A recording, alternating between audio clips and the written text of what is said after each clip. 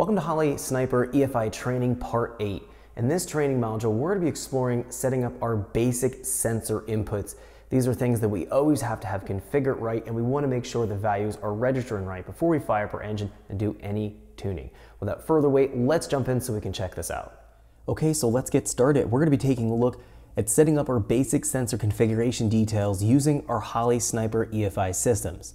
Now, our basic sensors that we have coming into our sniper are going to be coolant temperature, intake air temperature, manifold air pressure, also known as our map pressure sensor, as well as throttle position, and then lastly we have our battery voltage. All of this information is used in the Holley Sniper system in order to deliver the proper amount of fuel and spark to our engine so it's going to run correctly. We want to make sure that these basic sensors are set up and scaled correctly here in the software. Now, the Holley Sniper system is a little bit unique in terms of the Holley product lineup. We have our HP and Dominator and our Terminator X. They're intended to be used more of in a universal type of environment where we can marry it to almost any kind of engine. It's the same case with the Holley Sniper. However, they're giving us these basic sensors already pre-configured within the sniper out of the box, meaning intake air temp, that's going to be built right into the sniper. The coolant temp sensor supplied with our sniper kits. We have the map sensor built right into the sniper, throttle positions integrated into the sniper, and then battery voltage will obviously be coming in, whatever the battery is reading, coming into the sniper.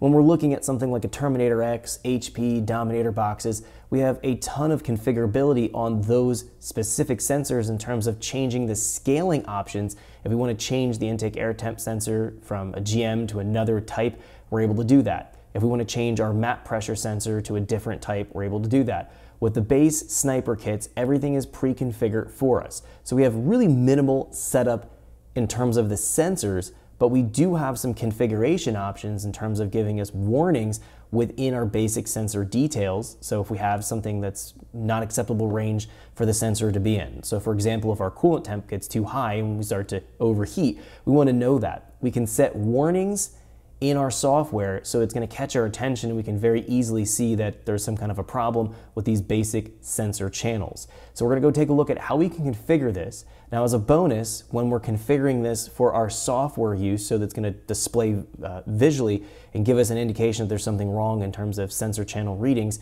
it'll also translate through over to your LCD display used with your sniper. So if you have your sensor data coming up, that live sensor data that you can see on your LCD display, if you have something like your water temperature starting to overheat, when we're setting a warning limit, it'll display that through that specific channel on the LCD display. So either way, we want to go and set these ranges, acceptable ranges for our sensors coming in here, basic sensors, so that we have that kind of heads up when we're looking either in the software or the LCD. So when we're running our engine, we know if there is a problem, it'll give us an indication. Let's jump in here and take a look at where we can find our sensor configuration details.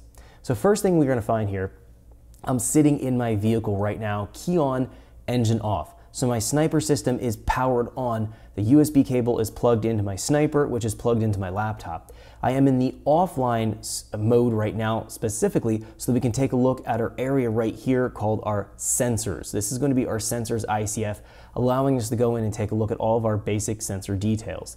So we do not want to be in the online state or go up here to USB link and click this to get online because it'll gray out our sensors. We're not able to calibrate our sensors when we're online, when the engine's running.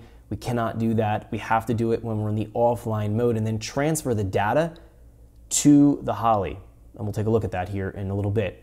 So let's jump in here and take a look at our sensors area here. So let's click on our sensors ICF, and what we'll see pop up on our screen here is all of our basic sensors that I was just talking about. We have our map pressure, we have our coolant temperature, manifold air temperature, battery voltage, and throttle position, TPS. We also find engine RPM as another field in here in terms of a basic input that we have to have that's coming from our crank trigger that's telling the Holley how fast the engine is spinning. Engine position or engine speeds used in all kinds of various calculations with the Holley system. So we have that as another basic input. Let's go through here and take a look. Now, I do want to mention here that there are, down at the bottom here, custom 1, 2, and 3 available. These are additional sensor channels that we can wire into a Super Sniper system. That's actually the system I have on my vehicle that I'm working with here. If you have a base sniper, these are going to be grayed out and you can't edit them because you don't. Thanks for checking out our teaser clip. If you want to see the rest of this video and more than 500 hours of current EFI training we have to offer, make sure you click right here. If you want to go and check out more teaser clips from this training course, click here, and you don't want to miss any of the videos we're going to be releasing on this channel, so make sure you subscribe and click here. Thanks for watching, and I'll see you guys later.